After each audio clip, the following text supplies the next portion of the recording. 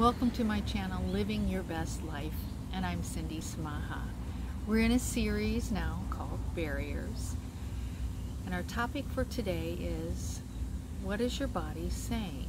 And before we get into our topic, please be sure to subscribe to my channel and click that little bell right next to it so you'll be notified of all my future uploads. And if you like this video, please be sure to give it a thumbs up.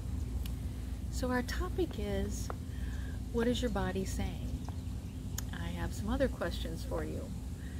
Are you listening? Do you want to listen? Do you want to know the answer? And then, of course, do you want to do something about it? Okay, what is your body saying? You know, our bodies say lots of things. I'm tired, I want to go to bed, I'm wore out, I'm hungry, I have to go to the bathroom.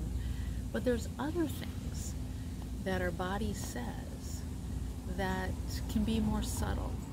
And if you're like me, I grew up, you know, with the, you're fine, back in that era, it's fine, you're good, suck it up, keep going.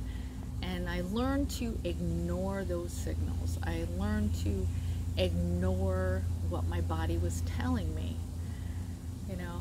And so when I got into my 20s, I couldn't ignore those symptoms and those signs any longer.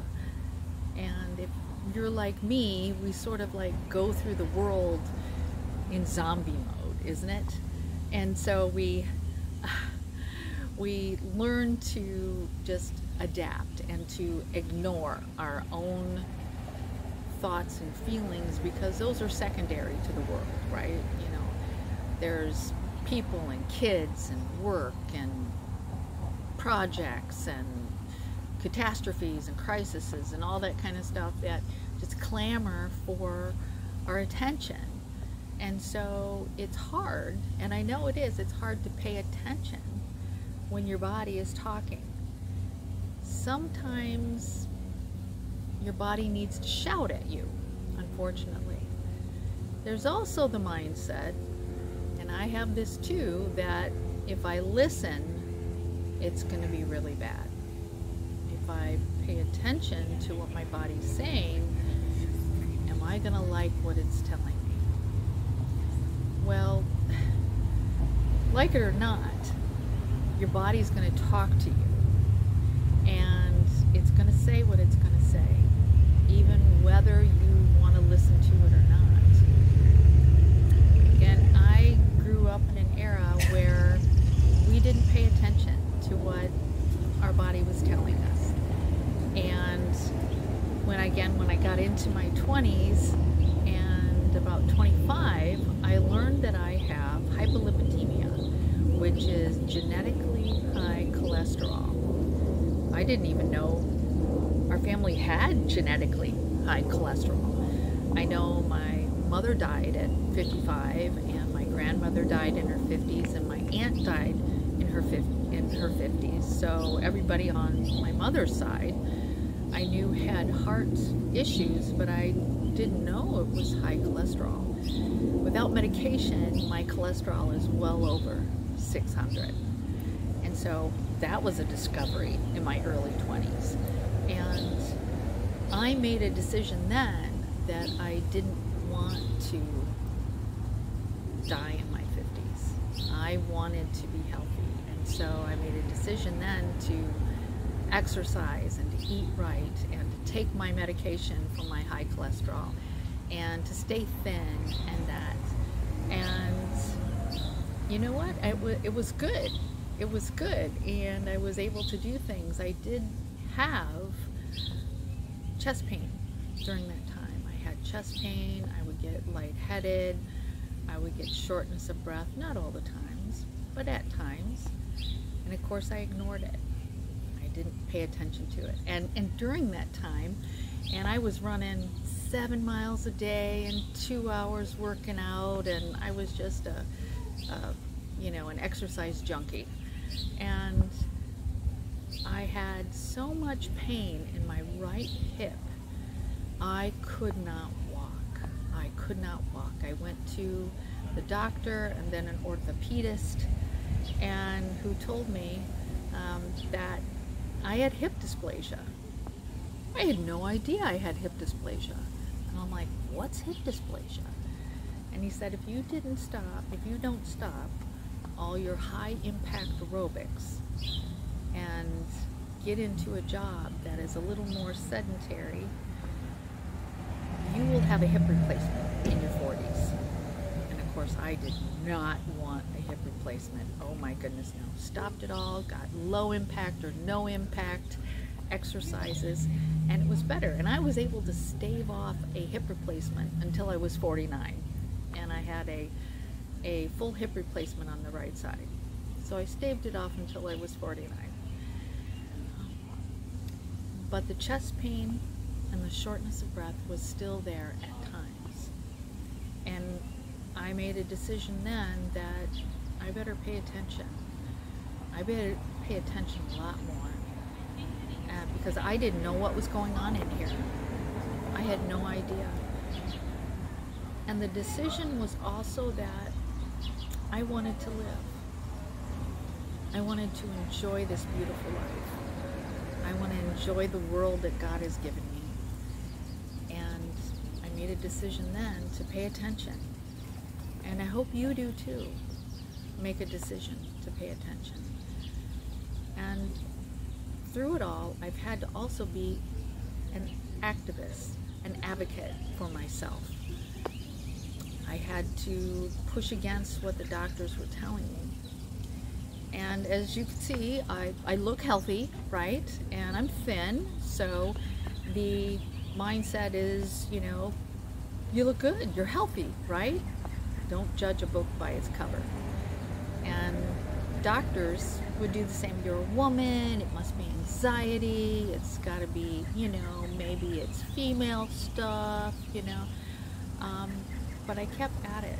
And what I learned is that I'm in my body all the time. I don't get a break, okay? I don't get a day off from my body. And now that I hear it and I listen to it, sometimes it shouts a lot. And my tolerance for pain has gotten a lot less. I don't want to hurt. I don't want to feel bad. I don't want to be sick. And so I've learned, and I want to pay attention to me now. I want to. Because one, if I don't pay attention to myself, I can't help other people.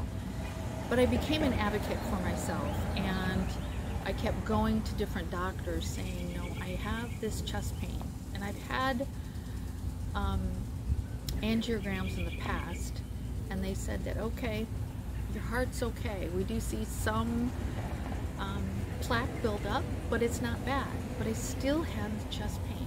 I still had left-sided numbness, and it was getting worse and worse and worse as I'd gotten older, especially in the past probably 5 years. Well, last summer, it got to be where I couldn't walk.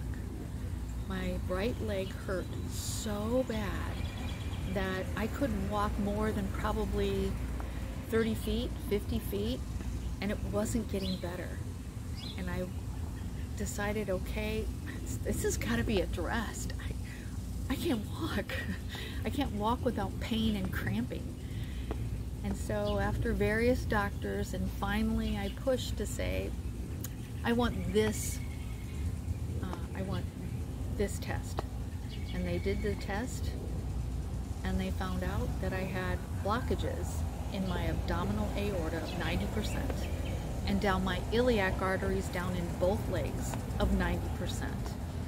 And that was causing my peripheral artery disease. And in December, I had a double bypass surgery where I have a lovely 8-inch scar up my stomach, where they went in and they cleaned out the plaque in my abdominal aorta and my iliac arteries and put in a bypass from the abdominal aorta into the iliac arteries. And I have no pain in my legs anymore, and I am so, so grateful to my doctor that he listened to me and he did the surgery. Yes, it was painful. Yes, the recovery was overwhelming, and I'm still recovering, but I feel so much better, and I'm so, so grateful, and I'm so grateful I didn't ignore it. I didn't ignore it.